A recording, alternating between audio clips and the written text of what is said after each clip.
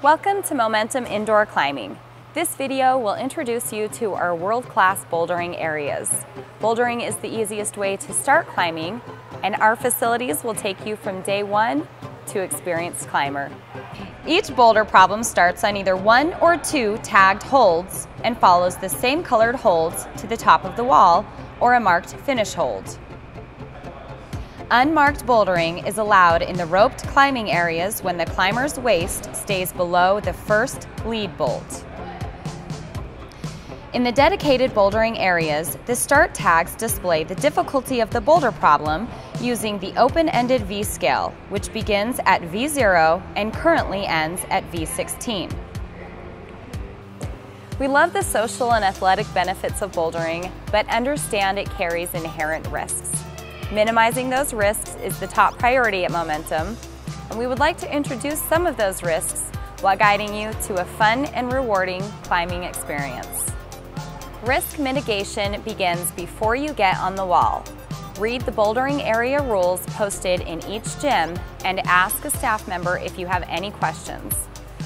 The adult bouldering area is restricted to climbers 12 and older unless they are directly supervised by an adult or youth program coach. Some gyms feature a top-out boulder which has specific considerations. Never run on the edge of the boulder and always use the defined down climb. Never jump down from the top of the wall or the boulder. Ensure that your fall zone is clear of hazards such as water bottles or other climbers. Momentum uses continuous padding in its bouldering area to reduce falling impact, but this does not guarantee the prevention of injuries from falls. Pads are generally designed to minimize head injuries, but they are not necessarily designed to mitigate extremity injuries, although they may do so. Preview your problem, looking for conflicts with other climbers already on the wall, and identify your down climbing route. Momentum uses rings near the top of the bouldering wall to assist your down climb. Down climbing helps reduce the impact of a bouldering fall and is recommended for all climbers. Keep in mind that holds can spin or break, causing unexpected falls. All bouldering falls are ground falls, which can result in injury. These injuries can be severe.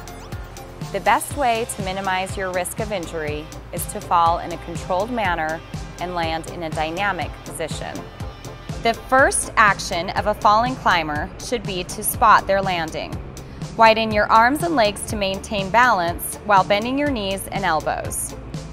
Land on flat feet to avoid rolling your ankles. Tuck your arms and chin as you land to avoid whiplash or landing on your arm. Absorb the fall with your legs, rolling to your back or side. Never reach for the ground with your arm or attempt to land on a single leg. Spotting is a technique for controlling a climber's fall. While not required at Momentum, spotting can be helpful in several situations.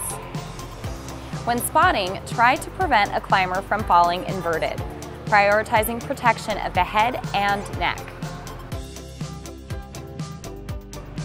Spotters should maintain bent knees and elbows while keeping their thumbs tucked in. Do not attempt to spot anyone larger than yourself. Spotters are useful for ensuring that a climber's landing area stays clear or to warn others of a climber's landing zone. We are thrilled to introduce you to the exciting sport of bouldering.